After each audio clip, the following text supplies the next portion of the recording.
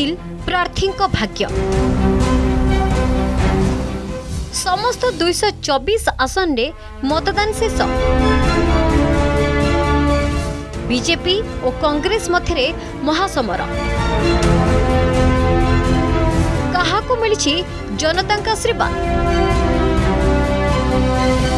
मे 13 रे प्रकाश पाइब फलाफल। निर्वाचन महासमर शेष। ईवीएम रे सील होइछि समस्त 2615 प्रार्थी भाग्य। 224 आसन विशिष्ट कर्नाटक विधानसभा सकाळ 7 संध्या 6टा जाए मतदान होइछि। इसी सूचना अनुसार चलित निर्वाचन में 9,17,000 अधिक भोटर प्रथम थर पर मताधिकार साब्यस्त करछन्ति। राज्य में मोट 58,545 मतदान केन्द्र में शांति श्रृंखलार सहित निर्वाचन शेष होइतबा बेले आसंता 13 तारिख में प्रकाश पाइबाकु जाउछि निर्वाचन फलाफल। मुख्यमंत्री बसवराज बोम्मई, केंद्र अर्थमंत्री निर्मला सीतारमण, पूर्वतन मुख्यमंत्री बीएस येदियुरप्पा, सिद्धरामैया, एचडी कुमारस्वामी, कांग्रेस सभापति मल्लिकार्जुन खड़गे समेत बहु हेवीवेट नेता और दिग्गज मताधिकार साब्यस्त करने सह लोकों को भोट देवाक अपील करथिले। I have come here to cast the vote now, and I am collecting the information from the beginning. Everywhere it is peaceful. I am so happy people are celebrating this festival of democracy in a big way.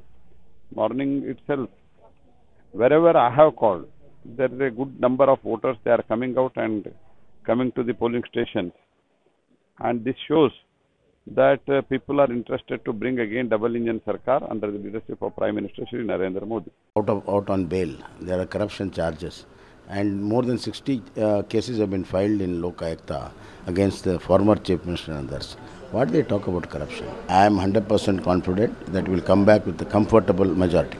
Karnataka रे BJP समस्त 224 आसन में निर्वाचन लड़िथिबा बेले Congress 223, JDS और आप 209 लेखे आसन में निर्वाचन लड़िछि। गत दुईटी निर्वाचन में संख्या गरिष्ठता ठारू अल्प दूर रही जाइथिबा बीजेपी चलित निर्वाचन में विजयी हुई कर्नाटक राजनीतिर मोड़ बदलाइबा लक्ष्य रही। गत सप्ताह खुद प्रधानमंत्री कर्नाटक रे 70टी रैली सह 5टी विशाल रोड शो करिसेंति। कर्नाटक रे 1985 परठारु कोनोसी राजनैतिक दल लगातार द्वितीय थर क्षमता हासिल में सफल नांती। 2018 कांग्रेस मेंट सरकार गठन मात्र गोटे वर्ष पर राज्य में क्षमता दखल करथिला BJP. As far as I am concerned, electoral politics is my last election. This is going to be my last election. I will continue in active politics. I am not going to retire. But I am not going to contest again. चलित निर्वाचन मुख्यतः BJP और कांग्रेस मध्य तीव्र प्रतिद्वंदिता होइछि। विकास नारा दे BJP राज्यवासी समर्थन लोड़िथिबा बेले कांग्रेस संरक्षण, तुष्टीकरण और फ्री राशन प्रतिश्रुति दे भोटर को मन जोड़िबा को प्रयास करछि। 2023 निर्वाचन में काहाको मिलिछि जनता आशीर्वाद जानिबाकू आसंता शनिवार जे अपेक्षा करिबाको पड़िबो। Bureau report, Argus news.